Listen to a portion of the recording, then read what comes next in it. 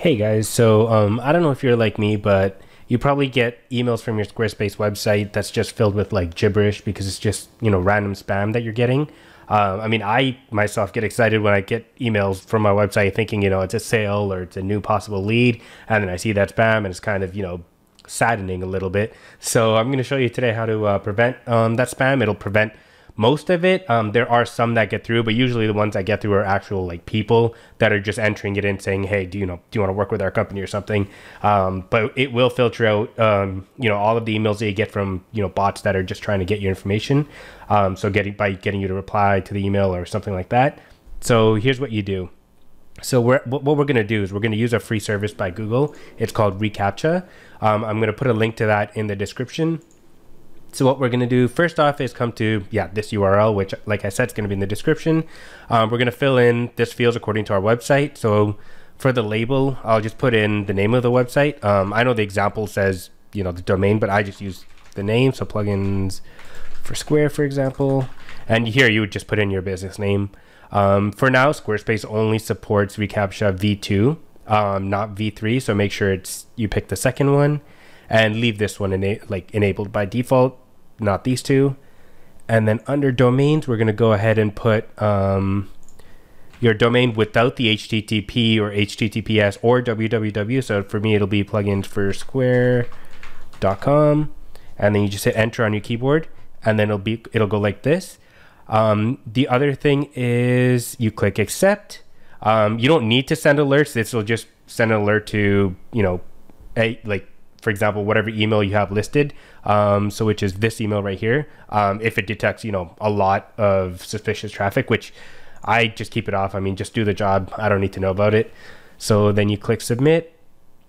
Then you're gonna get, the site key and the secret key. So don't close this. We're gonna go back to your website. We're gonna go to, let me go back here.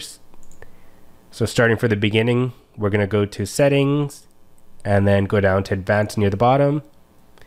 And then we're going to go to external API keys, the very first one. Then we're going to go over here, click on copy site key. And then you can just right click here and click paste, or you can just, control V or command V. Then come over here, copy the secret key.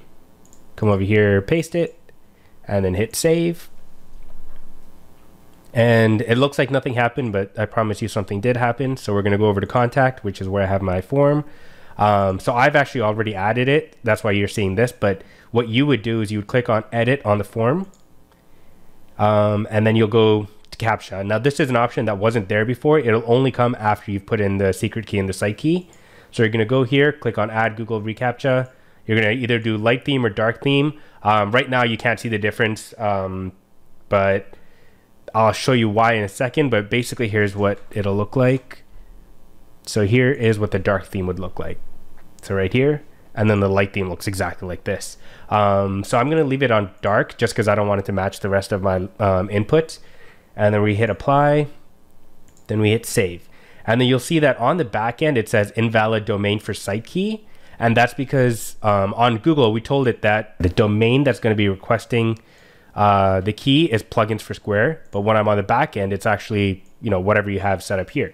So how you can fix this is, well, actually you don't even need to fix it. You can just leave it alone because nobody's going to be on the back end of your website. But I myself hate seeing error messages. So I would just go back to this page, which you haven't closed yet, hopefully. If you do, you can still get back to it by clicking the link in the description. Then we're going to go to settings, and then we're going to come down to domains, and we're going to also enter this domain without the HTTPS, no trailing slash, hit enter. And then you'll see that there's a new option, security preference. I'll just leave it on, the middle. More secure means it'll ask more people questions. But to be honest, when I get it, it is a little bit annoying. So you want to make sure it's only asking people that it knows for sure is a bot, or it thinks very likely it is a bot. So you don't want to, make it more secure. You just want to kind of leave it in the middle. Then leave the other ones exactly how it is. So all we did was add the new domain, hit save. Then if we come back here, let me just go to, for example, let me go to plugins, and then let me come back to contact. And now you'll see that this appears how it should. So this is how it'll appear when Google thinks it's a bot. If it's just you on the front end, most likely it's not going to ask. It does sometimes, but I mean, it's very simple. like you see here, it didn't even ask me to click on any images, because as soon as I clicked it, it's like, oh, you know what, this person is, you know, it's an actual person based on their history, so I'm not even gonna ask them any questions. So it just verified me right away. Whereas if I go into incognito mode, right now Google can't tell anything about me. So if I go into plugins, so if I go to contact, and there we go. So yeah, now it thinks, hey, you know what, this might be a robot because there's no browsing history. So it looks like, you know, they just opened up the computer and came straight to the contact page. So then it asked me, you know, pick all traffic lights, which if you're a human is very easy. You just pick the 3 and then pick all crosswalks. And there you go, verifies I'm a human. And that's it. So now that should work by default for your forms. Just make sure you go to each of your forms, go to that CAPTCHA tab. So again, right here, and click on add Google reCAPTCHA, and that's it. You should now be protected from all that spam.